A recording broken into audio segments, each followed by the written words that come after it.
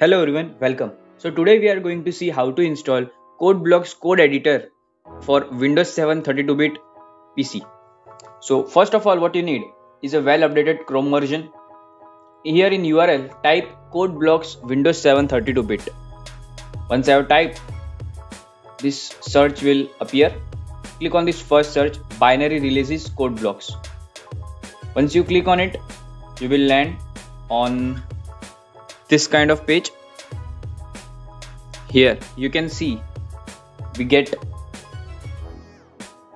this option, CodeBlocks 2030 minGW setup.exe.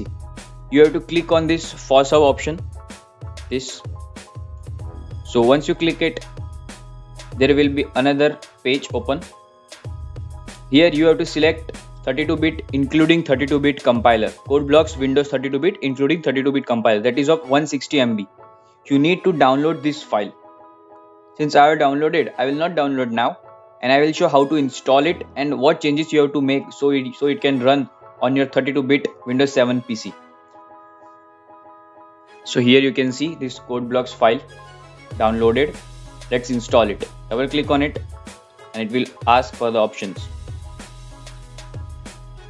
Click on yes,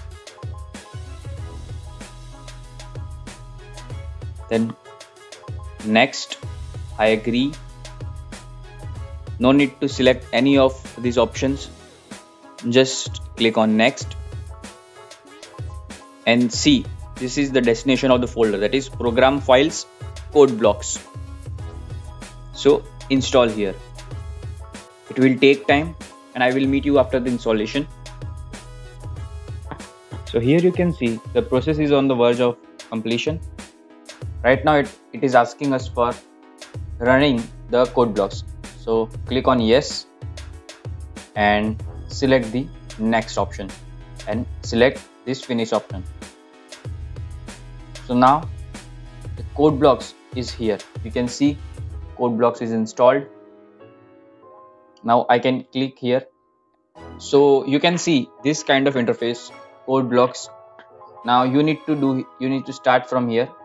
Take new empty file and type your code here. I will type a basic code to show you one example. That is printf, that is hello.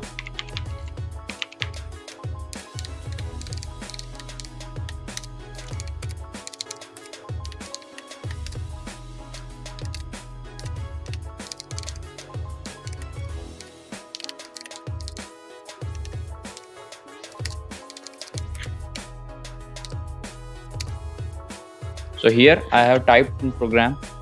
Now let's save this file. I'll save this file in C language. Name is hello.c. You need to add the extension called .c.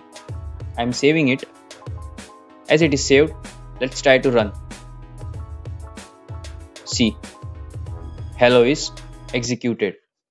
If you find any difficulty in execution, then some specific steps are there. So let's check out. Here you need to go in settings, then compiler, and then go in toolchain executables.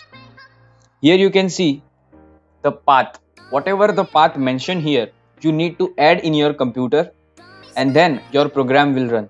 That is, in C compiler, you have to add gcc.exe. Then let me zoom it. In C compiler, you need to add gcc.exe. Then in C++ compiler, you need to add g++.exe. Then in linker for dynamic libraries, g++.exe. So you can copy everything that is seen or visible here. Once you do it, then click on OK. You will find your program is compiling and running successfully.